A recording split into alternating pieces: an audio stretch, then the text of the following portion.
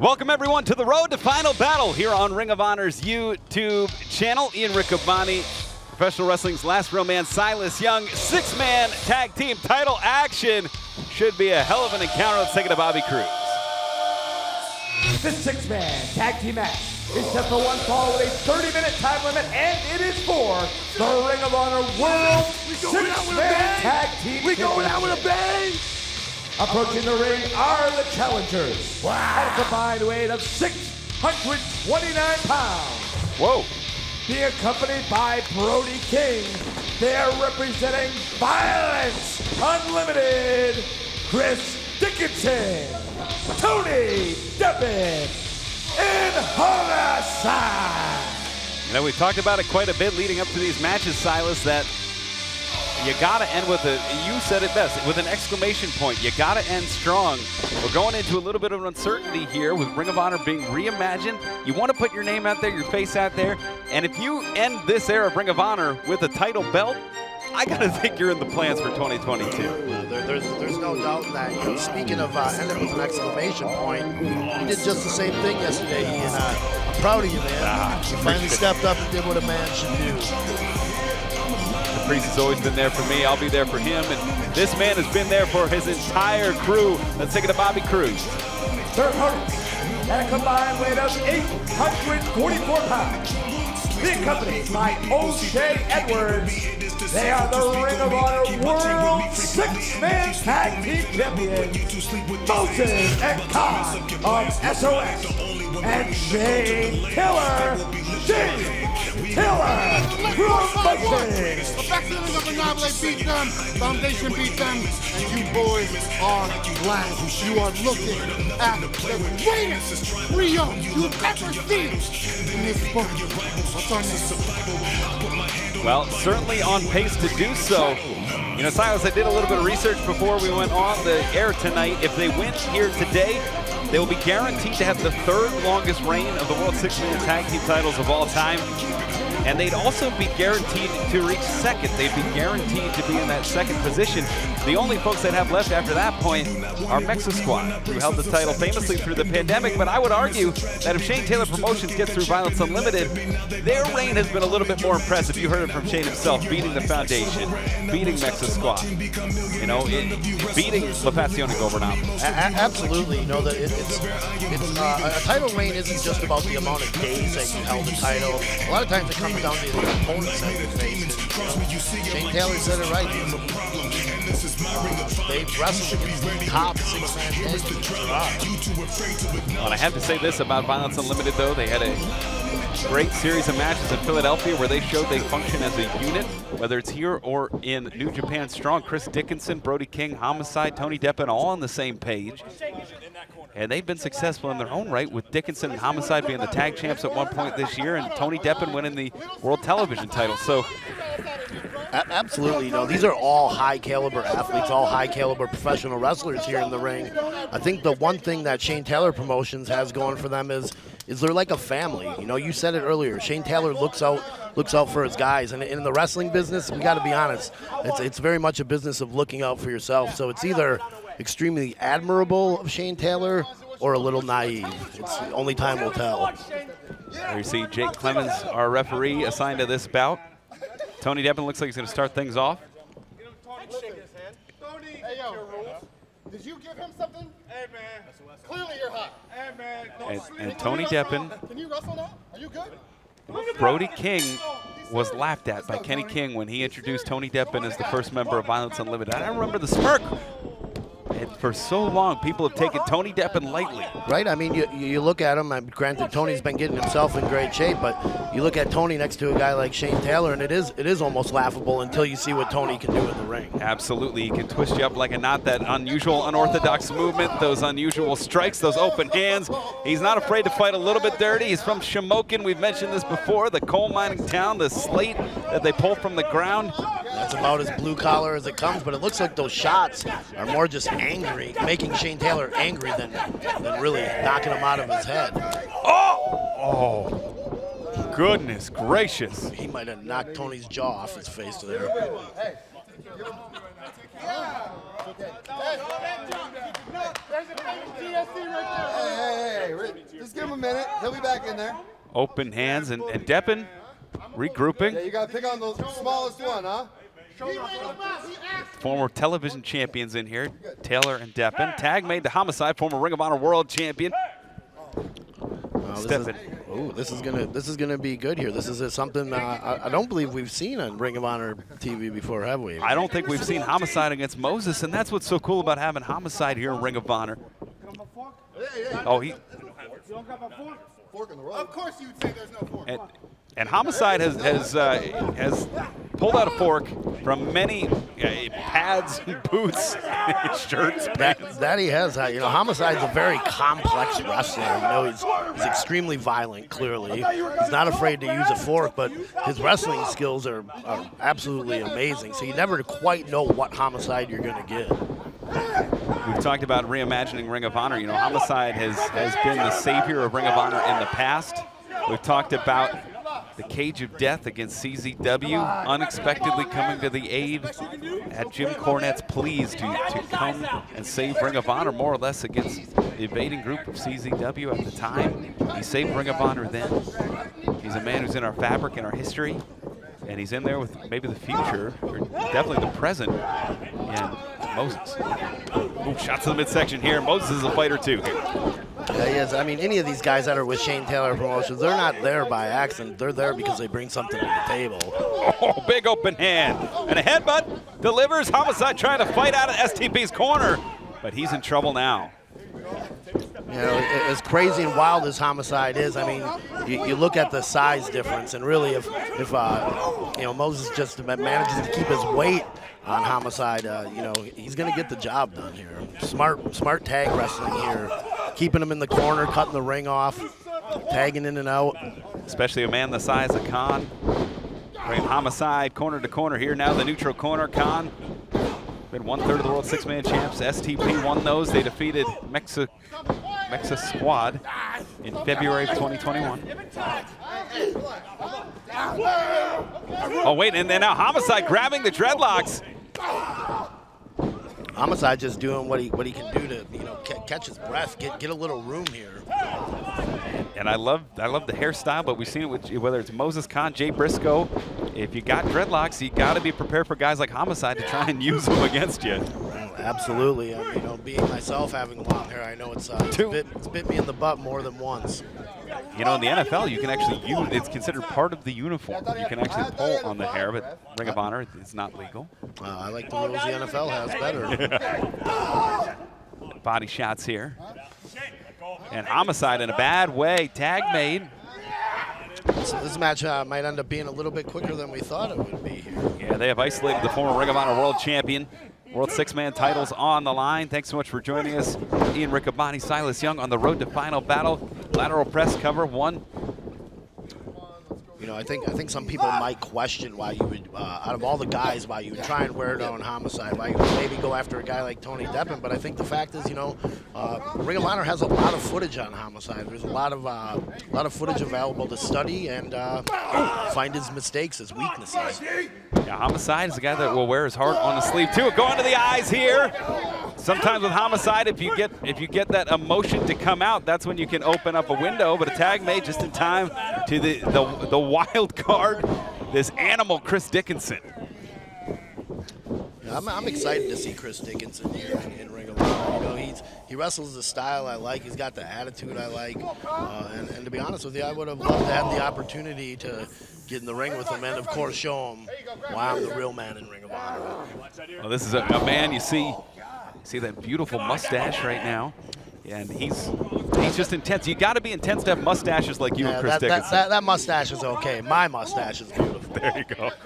Double top wrist lock here. And look at Khan grabbing the hands, trying to prevent the hyperextension. You got to love the defensive wrestling and the strategy there. Absolutely. A lot of this business is defense. It's not just about what you can do. It's about what you can do to get yourself out of sticky predicaments.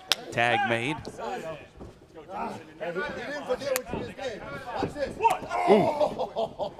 Oh, that sucked, huh? That really sucked. And look at Brodie King, the instigator on the outside. All is legal. Both he and O'Shea Edwards are licensed seconds for this match. So the trash talk, you just got to tune it out. The trash talk is important. You got to get in people's heads. You got to make them doubt themselves. Khan fighting out of the corner there, big European uppercut, trying to make the tag, and Homicide getting lower, those hips lower than Khan. That's why he's able to prevent him from getting to the corner, and you can't make a tag if you're on the outside. Absolutely, you can't. You know, I'm gonna give it to Homicide. He knows that you know, he has the size. He doesn't have the size here, so he's gonna go to what he can, and that's those dreads. What is he doing? Get in. Hey, what are we doing? And Deppen and Homicide just leading Khan away. And as they double suplex Khan, it's Dickinson sneaking up on Moses. And Brody King just has a visual distraction on O'Shea and Shane Taylor, and then Brody King hasn't touched anybody. Yeah, it looks like Violence Unlimited might be a little bit smarter here. You know, I said earlier, Shane Taylor Promotions are like a family. They might have a little bit tighter unit, but it looks like Violence Unlimited has their game plan a little bit stronger here today. And I think that's the one thing Violence Unlimited thrives on is the chaos and what in the world is happening over here. And Homicide has got a production crate. Well, this is very Homicide type of thing to do. Oh, right on the shoulder. Rearranging the furniture. He just. Oh, and Shane Taylor breaking things up. Here, look at Moses. And we are up to, I believe, a 9 count. It is a 20 count in Ring of Honor. Yeah, the referee here has completely lost control of this match. Oh, and look at, and Homicide's in the ring. Yeah, but they don't want to win on a count out. They want to win these 6-man titles. We're up to 14. I think it's fair to argue that this is probably the most important 6-man title match Ring of Honor's ever had. I was going to say, if you win the titles here, you could be the last 6-man tag champs. Absolutely. No, and Homicide calling for 20 as Khan trying to get back in the ring. And he may get in, and Khan gets it just before 20. I don't know if that was the smartest move for Khan. You know, you can't lose the titles on a count out. You know, I get being a man, having that ego that makes you not want to win the easy way, but you know, with the stipulations being what it is, with the energy of the company right now, what's happening, it might have been smart to just lose that match and keep the titles. Well, STP are men of character. If you remember, they wouldn't accept the titles by forfeit at Final Battle last year when Bandito was not cleared to compete due to COVID protocol. So I don't know that that was in them, but I agree. And look at that, looking for dial up 187, looking for the cop killer, but it's Moses with a shoulder tackle. And Moses full head of steam. Up and over belly to belly. Oh, just rattles Deppen. Collapsing Homicide. And Dickinson caught. Moses sending Homicide into the corner, charging in, big boot. First rope on the inside, second rope, Homicide up. But Moses, look at how strong Moses is. Wow, that's impressive. He was running roughshod over all of Violence Unlimited.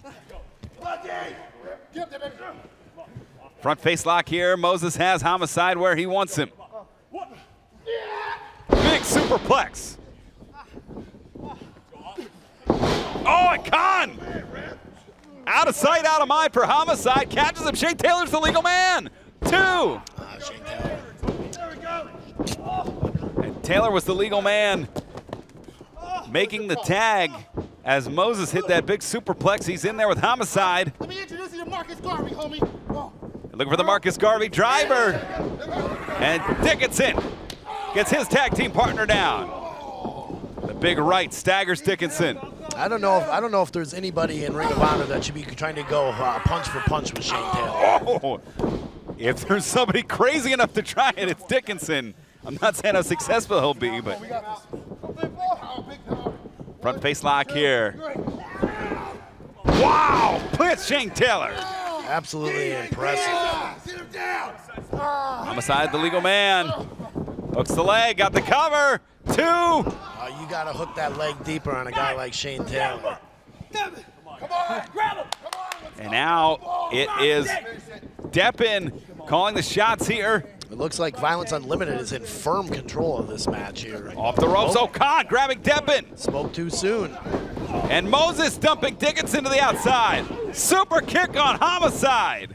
That's the hard thing about these matches. You have so many people involved. It's not like a singles match where you just have to keep your eye on one guy.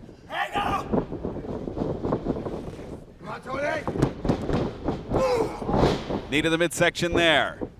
Front face lock, and now fireman's carry. Khan! Oh! Oh, it looks like it took his knee out too a little bit. Shades of Roderick Strong, and then the spinning heel kick from Dickinson.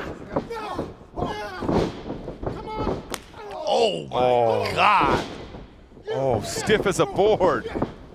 Cutter! Homicide lands the cutter on Shane Taylor! We might have new champions, 2 and 3. Just a 2 count there. Wow, and if you watch when Homicide does that, it's not just like your average cutter. He really hooks that head and he drives your face into the mat. And I can tell you from firsthand experience, it does not feel good. And on the outside, Brody King. Sneak attack on O'Shea Edwards. What are they doing here with this table? King and Edwards not in the match. No, and I got to be honest with you, Ian. Where's your anger about Brody King interfering? You know that we've talked about the bias you have. I know.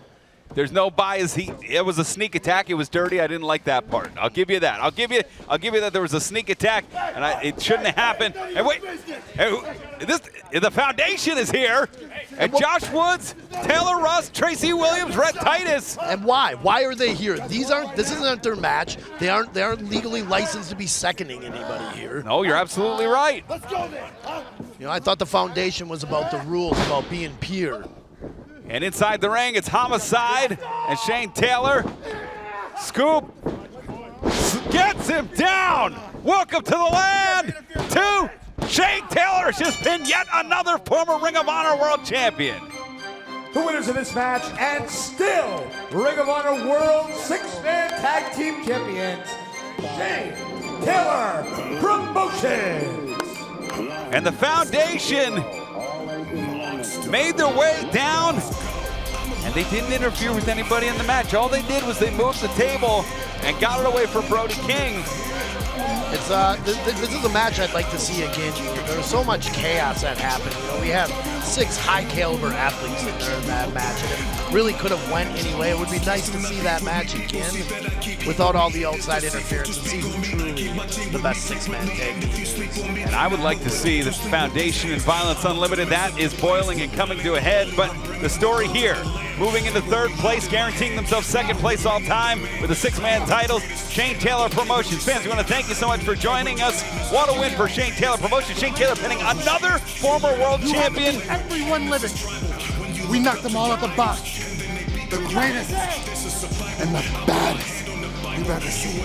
Who is going to stop these gentlemen? It remains to be seen. Tomorrow, join us, EC3 versus Demonic Flamita. What a main event level match that is. We'll bring it to you right here for Silas Young, Ian Riccaboni. Thanks for watching. Happy wrestling, everybody.